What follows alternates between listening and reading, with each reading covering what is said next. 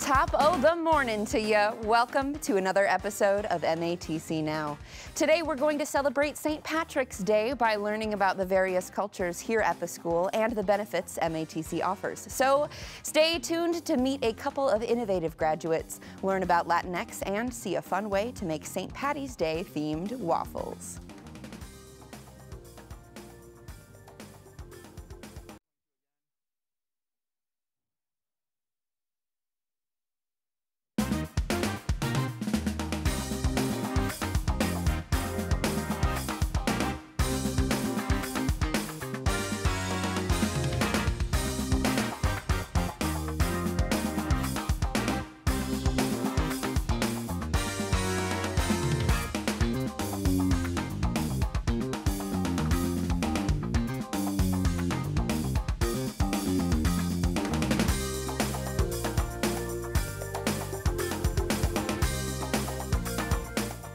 Patrick's Day week, and we are here to celebrate and learn all about the different cultural differences here at MATC.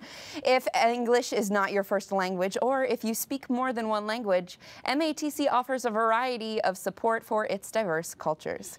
It also offers a wide variety of benefits and services, including multicultural student services and bilingual services.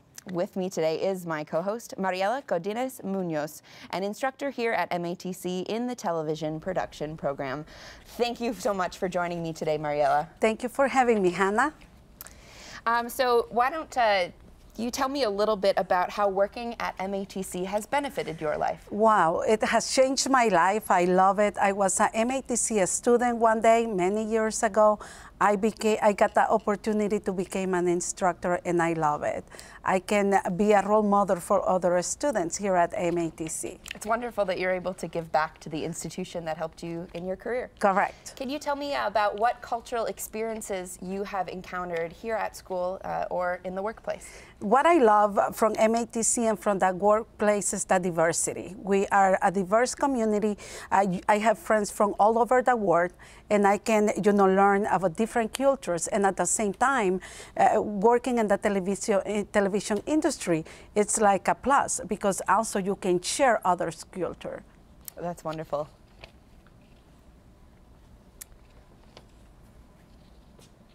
So MATC is a very hands-on college, which allows students to really get the chance to experience different fields.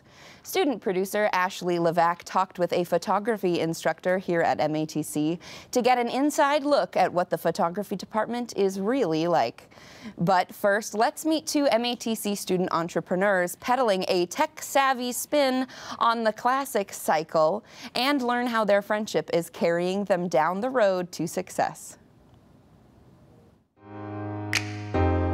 MATC students Bryce Killebrew and Willie Alexander found the perfect vehicle for their passions when they founded New Way Innovations, a startup business selling e-bikes.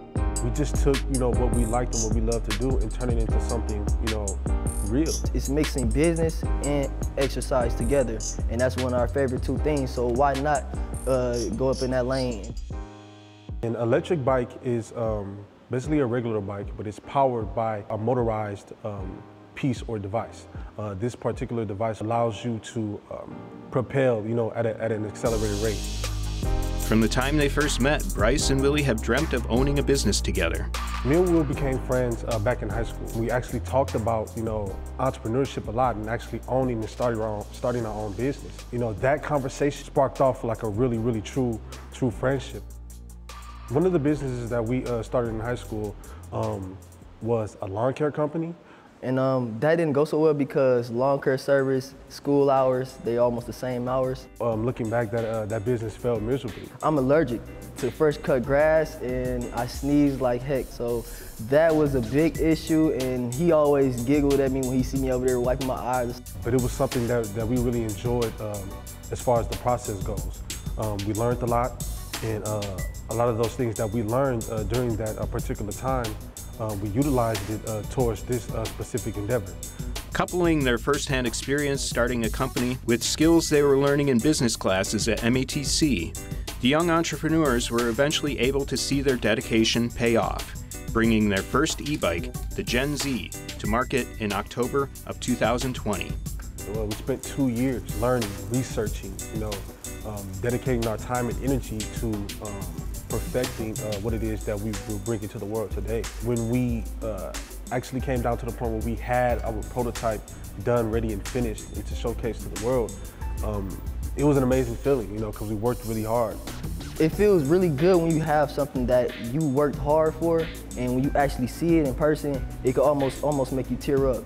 Developing their first product taught them a lot about collaboration and friendship. But one of the biggest things that I learned was the power of teamwork. Being able to have someone that you can count on, in business, to be able to have, an individual that you can look toward, whether that's for, inspiration, motivation, or teaching each other different things. It's like your yin and yang, like you need balance in the world. Like I say, I'm the little guy, he's the big guy. He knows what the big guys want, I know what the little guys want. Most of all, starting New Way Innovations taught them how to define success for themselves. Success is a daily thing. You have to be successful every day if you want to be successful in life. To make a to-do list, if you knock some of your to-do list out, it could be brushing your teeth and making your bed. If you knock that out and you feel successful, you had a successful day.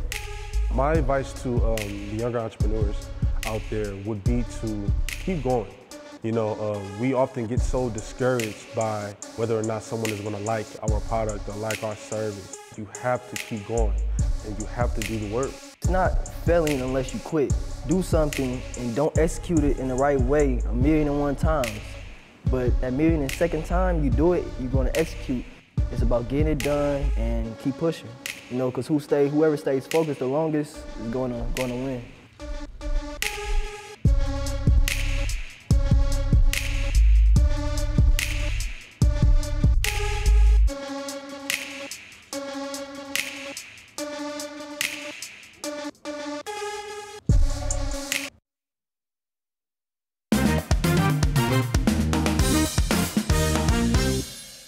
MATC has multiple different programs. The photography department is a very hands-on option for students.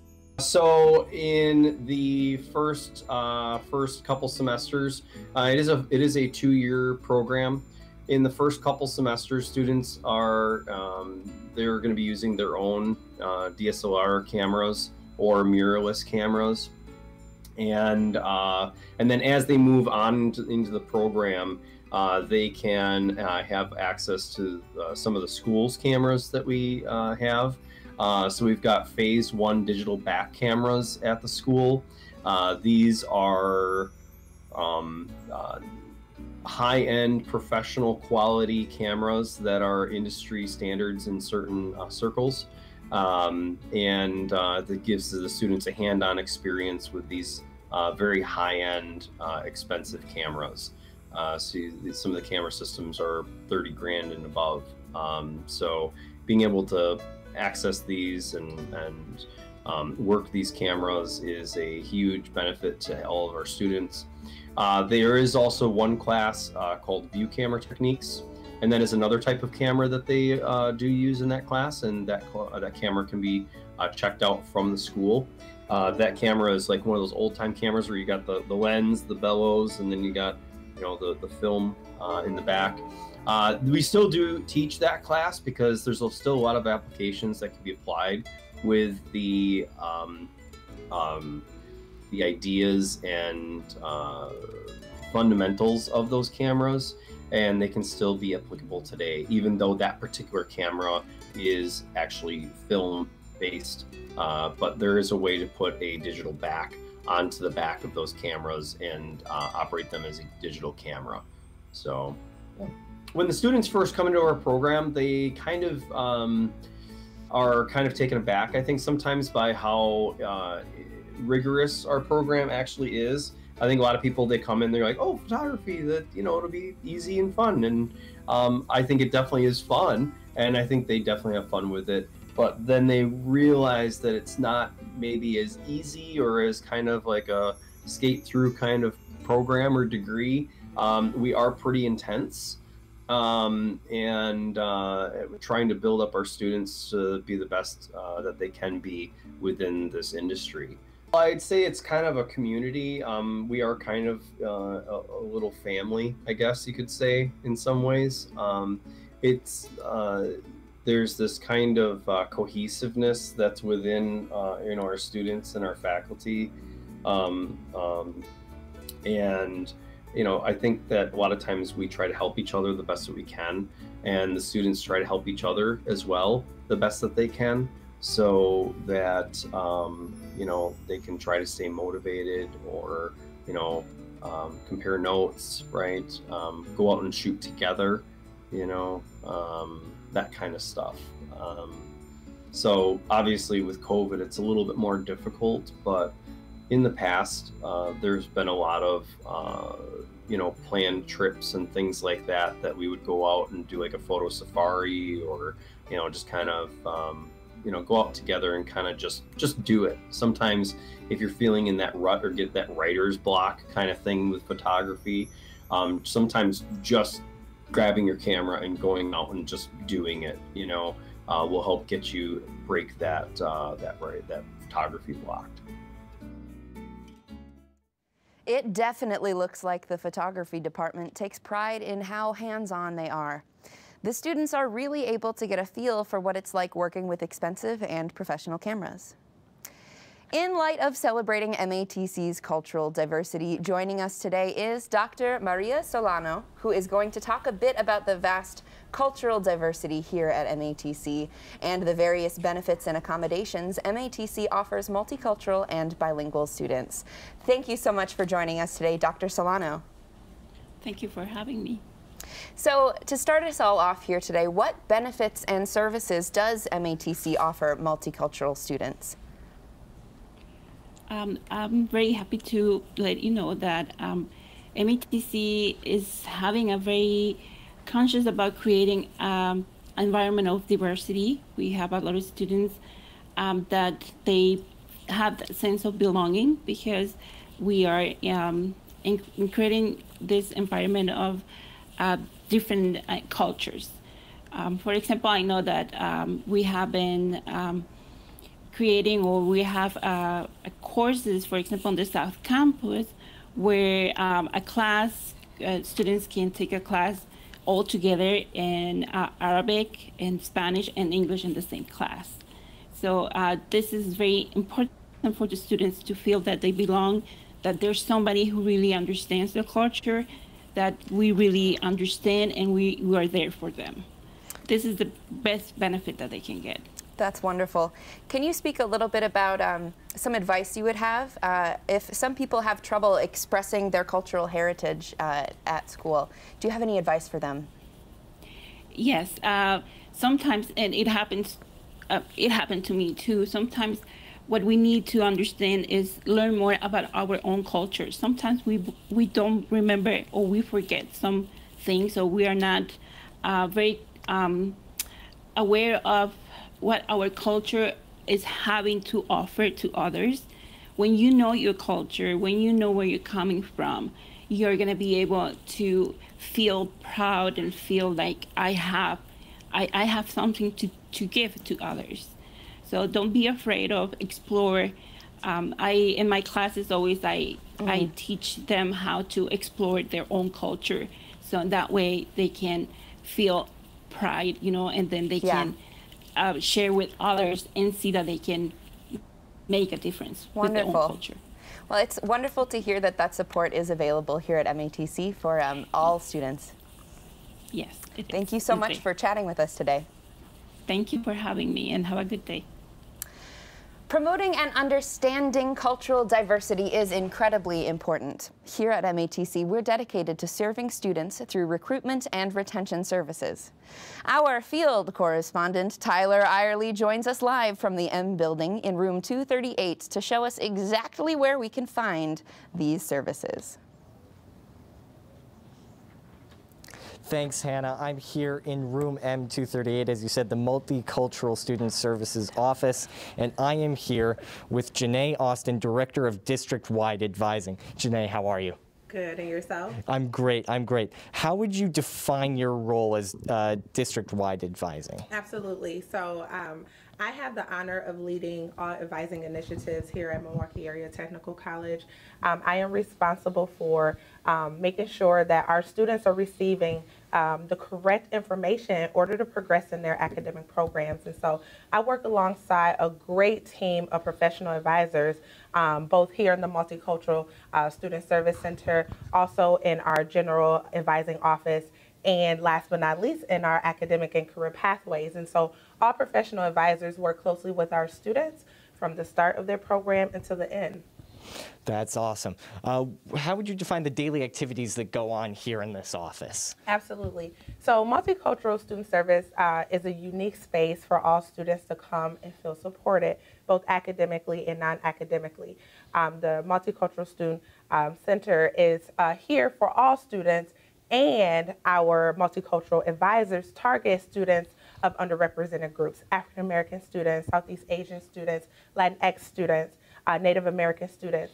These are students who historically have significant academic gaps compared to their counterpart. And so the advisors are tasked with ensuring that those gaps are closed and those students are receiving the resources that they need in order to progress at a timely rate in order to graduate. So what are some of those services that are offered here? What can students find when they come here? Absolutely. And so as stated before, we are at the downtown campus in the main building on the second floor at M238. You will find a safe space to come and speak with someone about any challenges you may be experiencing. Again, it could be academic or non-academic challenges that you wish to talk to someone about. You will find a person that could connect you to resources both internally and externally. You will find academic support here. We have a computer lab designed just for our students to come and be able to do their homework. If they need to log into class, meet with an instructor for virtual hours, you can do that right here in our office. If you need to come and have a meal, we have snacks here for students. If you need to come here and use our telephones to be able to make an important phone call to take care of any business, you are allowed to do that as well. We also have a conference room that our student groups are allowed to use, and so we do have some of our multicultural student groups who will come here and use our conference room for meeting space.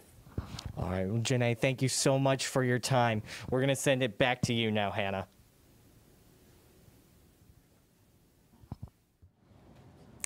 Thanks for the tour, Tyler. When it comes to taxes, most students do not understand how to do their own. Taxes are something that everyone will have to do in the future, and it's important to know how to do your own.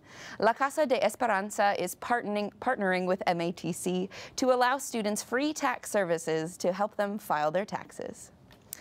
But first, MATC's Hispanic Serving Institution Task Force held a recent career opportunities conference called Searching and Reaching Your Dreams. It was designed for Latinx students who want to explore different career opportunities and pathways.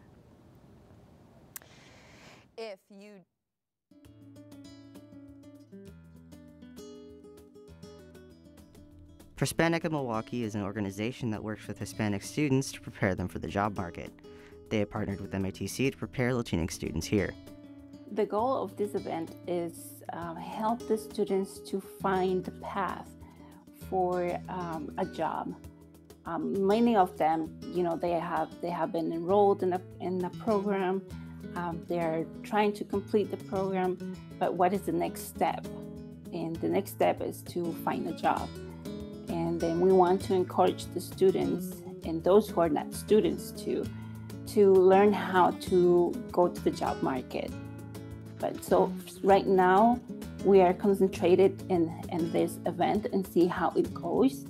And of course, we're going to start doing follow-ups with the students from this event and see what else the students will need.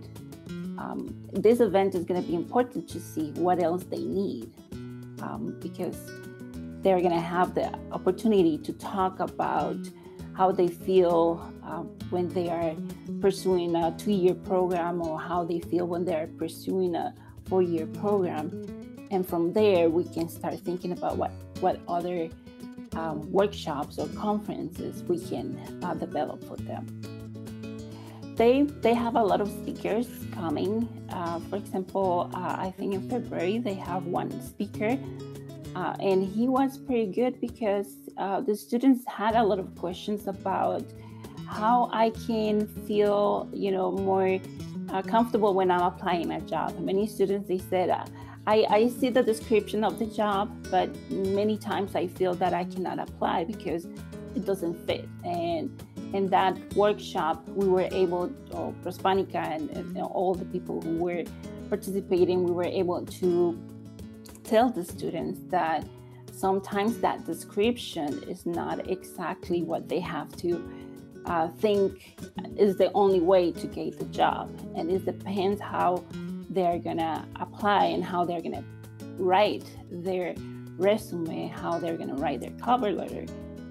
Find your program, finish your program, and then get the job. And that's what we want them, because that's the final, goal for them, to get a job and get a better life, a better opportunities. So that's why it's called Reaching Your Dreams, because the dream is to get a job that is gonna give me the opportunity to improve my life. My standard of living is gonna be better than before. For more information on upcoming events, go to prospanica.org/students.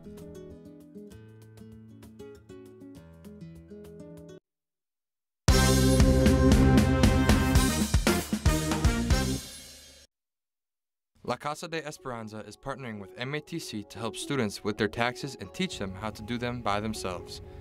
They help families that are eligible for the Earned Income Tax Credit and help them take advantage of the credit, which often results in $1,000 or more in refunds. So we offer free tax preparation as well as other financial services such as credit coaching, budgeting. We have a homeowners program as well, and we also offer free certification training for OSHA 10 and forklift training. For college students, money can play a big role in the decisions they make. Free things are always a good thing to take advantage of when you are a college student. I would say one of the biggest benefits is that all of the services that we offer here are free. Anytime you come in for some help, there's not going to be a charge. And then another benefit would be that we offer so many different services. So when you come in for one, we're going to try to find other things that will help benefit you. We've been running our VITA site for about 15 years now, and it's a great program that the IRS provides to different communities. So it's always been available for students and for anyone who's under the income of $60,000 or $70,000. Learning how to do your own taxes is an essential life skill that they might not always teach you in school. So we also partner with a lot of students and interns for volunteer credit or for other things like that. So it's a great way to give back to the community if you're looking to kind of get experience in tax preparation or just experience in working with people. In terms of like clients, I think a lot of students don't have a lot of experience doing their taxes by themselves. A lot of college students, they still have their parents do their taxes for them. So it's just a great way to learn kind of how to do that yourself. It's a life skill that's important for everyone to know. And it's not really something that they teach you a lot about in school. So it's kind of nice being able to provide that education portion to it and let them know about what taxes are and why you would owe taxes or why you get a refund and just in general how the system kind of works.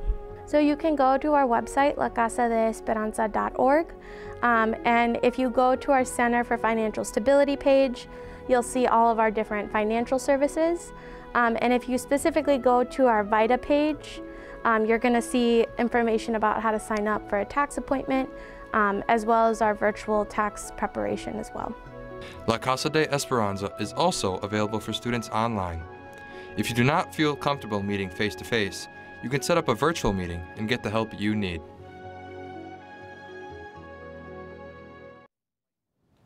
If you need help with your taxes, the people over at La Casa de Esperanza are a great group of people and can help you in many ways. In addition to learning how to do your taxes, cooking at home is a great way to save money. Check out this great St. Patrick's Day themed breakfast Chef James has prepared for us. Hey, today we will be making St. Patty's Day inspired waffles.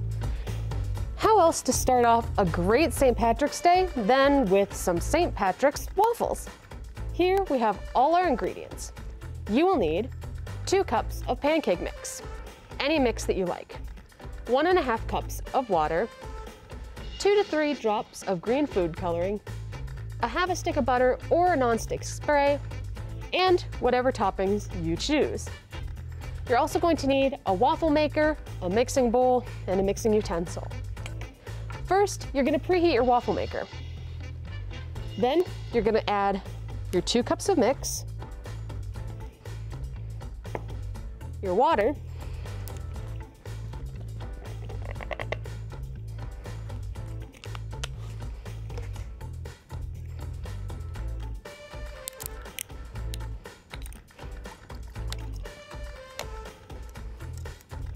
and your food coloring. Err on the side of too much rather than too little because it's nice to have a strikingly green color. Then you're going to mix it all together until you basically have a batter that is free of like large lumps or any big clumps of powder, but isn't completely smooth. You don't want to mix out all of the lumps because that's what gives it like fluffiness when it cooks. Once everything is all mixed together, you're going to add either a little bit of butter or your spray to your waffle maker.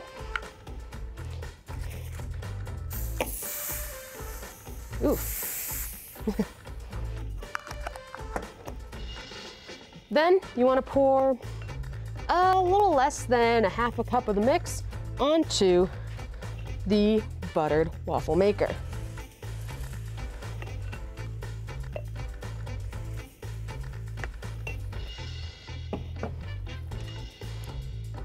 Close it up, flip it, and now we wait. Every waffle maker is a little bit different. Sometimes it'll give you a light, sometimes a ding. You're just gonna wanna make sure you know how yours works and how you can cook it for your preference. Now earlier, I said any mix you'd like for this waffle, and I meant it. You can do a box mix off the shelf, or you can mix one at home. And if you don't have a waffle mix, here's the secret.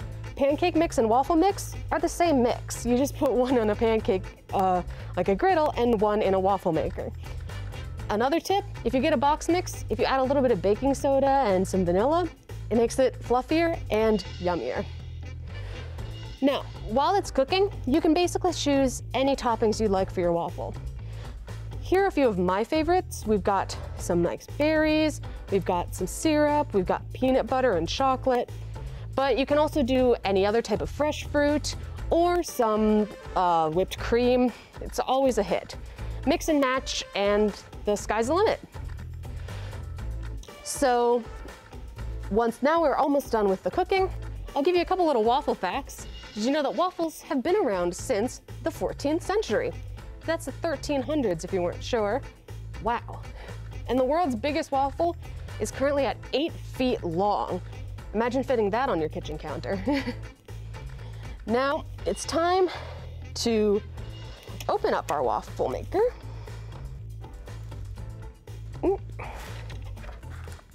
Now, if you don't spray it entirely good enough, it might stick. And that's okay. The nice thing about waffles is even if they don't come out entirely whole, they will still taste delicious. And really, that's the big lesson to take away from cooking. Now, we're gonna take the waffle out as carefully as we can. You don't wanna burn yourself. And then we'll add the toppings. After we leave it on the plate to cool, and even if it turns out a little lumpy, it's okay because you can still put the toppings you like and it'll still taste delicious. Now I've chosen what I like the most and I can't wait to enjoy it. Hannah, I'll have yours ready and warm for you and hopefully it'll be a little better shape than this.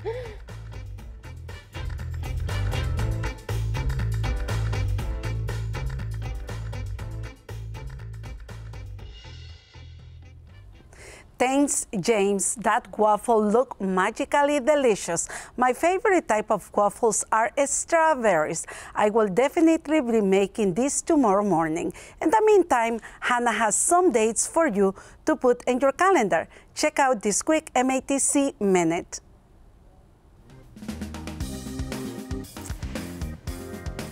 As of this week, Tuesday marks the end of the first quarter, so make sure those grades are in order by visiting your campus counselor or by visiting Blackboard to view your grades. This Wednesday is St. Patrick's Day, where we celebrate the luck of the Irish. Make sure you maintain social distancing, and we hope you have fun and stay safe. Also this week, you can take a breather because Wednesday and Thursday there are no classes due to Student Non-Contact Day. So you can celebrate your St. Patrick's Day without worrying about missing class. And Thursday is MATC's Career Hub, where you can hear from your female peers in non-traditional programs, learn about their dreams, what their career plans are, and what allows them to stay strong in career paths that are typically male-dominated. Back to you, Mariela. As you can see, I'm all ready for St. Patrick's Day. I'm so excited. No school on Wednesday and Thursday, and I know just what I'm going to do. Student producer Corey Newsom takes us on a tour of Estabrook Park, and it shows some of the beautiful sights and history it contains.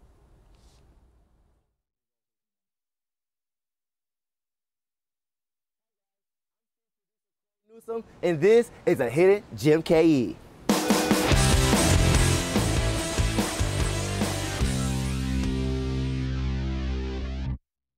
Estabrook Park has a lot of history here. Estabrook was named in honor of Charles Estabrook, a Milwaukee lawyer who had created Milwaukee County Commission and also served as its first secretary. Estabrook Park has history from the Old Sox Trail down to a bathing beach. Estabrook Park has a lot of fun and entertaining activities to do, like playing soccer, or going fishing, walking next to the river on the trail, or just sit and watch the waterfall. You can even bring your pet. Just remember to bring a leash. Bags are provided. Disc golf is a popular game down here at Estabrook Park. You should come check it out. Secret skateboard area for all the skateboard lovers out there. Can't forget about Beer Garden, the first public beer garden since the Prohibition in the USA. I'm student producer Corey Newsom, and that was a hidden geMKE. See ya!